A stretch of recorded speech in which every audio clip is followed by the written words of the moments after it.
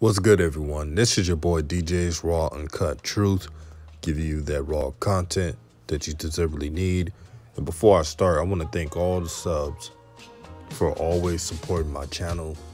Now, I may not have 100,000 or a million followers, but the people who follow me truly get what basketball, what sports in general is all about. And I want to thank all of you. So today, I want to talk about LaMelo Ball, what they have wrong about him. And when I say they, I'm talking about the media or people with an opinion about LaMelo. What they have wrong is he never earned it. That is a lie. For almost his whole teenage years, LaMelo Ball has sacrificed a lot. A lot. Starting from when Jello stole in China. When he did that, instead of LaMelo going to a prep school or a different school, because remember, before Jello stole in China, LeVar said that LaMelo was not going to play for Chino Hills. He actually took him out of Chino Hills. And the word at the time was they were looking for a school. This is way before that China incident happened. And you fast forward to the China incident, and then January, when the family decided to go to Lithuania. Now, I'm going to repeat this right now because a lot of people have their own agenda. LaMelo going to Lithuania wasn't a bad idea. It was the team. Because if LaMelo went to Zagros, nobody would complain. When the Ball family had their offers from European teams, they made it a priority to have it a package deal. They want to help Jello out, to have him get looks so he could get drafted. The problem was, Zalgiris and many other elite teams only wanted LaMelo because he was younger and he had a lot of potential. Now, Jello has improved from the workouts I've seen this year, but at that time, Jello was not, he was a good player, but he wasn't on that level at that time. I'm not talking about the high school scoring points. We get all that. We understand the Chino Hills system. We get that. But at the time, most elite European teams, they don't settle on a player at Jello's age unless you have that potential like that. And LaMelo had the potential, even though it was raw. But I still stand to this day saying if LaMelo would have went to Zalgiris instead of Vytautas at the time, his skill level would have been even more advanced than what it is right now. And I think he's going to do well once he hits the NBA. Vytautas was very toxic, a bunch of haters, a coach who didn't want to believe in the young talent, just a bad mix.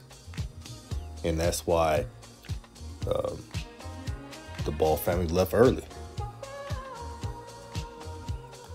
All through those trials and tribulations, it turned LaMelo into a killer on the court. He's fearless on the court. He doesn't shrink from the opportunity. And he always go at it 1,000% swinging. He doesn't go down without a fight. And that's one thing I respect about LaMelo. He loves this game of basketball. You can see it on the court. From his flair to his charisma, he appreciates this game. And I tell you one thing, I'd be surprised if LaMelo's in the NBA and he has a game lower than 10 points. So that's the type of player he is. He's going to get his. Trust and believe that. Another false narrative about LaMelo is that Jello saved LaMelo's career in the JBA. That is a lie. If you looked at the LA Ballers roster before they made their roster moves, not just Jello, but the big man they got, their roster wasn't all that. Besides LaMelo, they had one 6'9" guy that was a finesse guy, Greg Floyd, who was good. But besides that, they just had other pieces that were not gritty, that did not hold their own. But still, they made that move, meaning the LA Ballers. They made a move not only to help LaMelo out, it's because they were in trouble of losing the whole JBA. The Seattle Ballers at the time were the team to beat. They were on fire. They had an excellent guard play. And the LA Ballers, before they made those moves, could not stop the Seattle Ballers. So they were desperate and called up Jello and then made some trades for some big man, and that's how they won it all. Do I think it was right? I wish that didn't happen. I wish LaMelo would have toughened it out. But it is what it is. So all those situations, from Vitotas, JBA, and even the JBA USA tour when LaMelo took his game another level, made him into the player he is now. And then you take it a step further, playing with Spire, which was a God-sended move. He was able to connect with Coach Jermaine Jackson. And Jermaine Jackson has become a mentor to him. Someone who has been in the NBA, who knows the ins and outs of this game. And it rectified most of LaMelo's problems on the court. That's what he needed. And now we're here to this day and age, pre-draft. And now I'm hearing that some teams may be, skeptical, LeVar this and that. Here's a lie. The lie is LeVar Ball is a distraction. That is a lie. Right now, this is LeVar's quietest year ever. He's chilled out. He's so focused on big baller brand right now that he ain't got time to be going around these media appearances talking to these shines. He's about making money. He has a ruling class mentality, unlike you fools who criticize him every day. But that's another topic for another day. LaMelo is what I call the stimulus package. He will help you from revenue, star appeal, infectious playmaking ability, which you need in today's NBA. And I guarantee you, most of the teams that will draft him, he will start. The only team I cannot see him starting on is the Warriors. That's about it. But every other team, he will start. And he will play his game.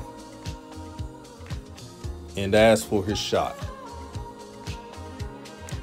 yeah, I wish it was a better form, but his shot percentage does not tell the truth. Do you know that LaMelo shoots almost 40% when it's a standard shot? When he's not rushing his shot selection, when he's taking time on his motion, he makes almost 40%. That's why he had a super high three-point rating at the end of the NBL season, because he figured it out. He shot so bad at the beginning of the season, his coaches and shooting coaches telling him, hey, you don't have to rush that shot. If they're leaving you open, take your time and hit that shot. And that's what he did. So if the scouts watch the end of the NBL season, which I think they should, and I think they did.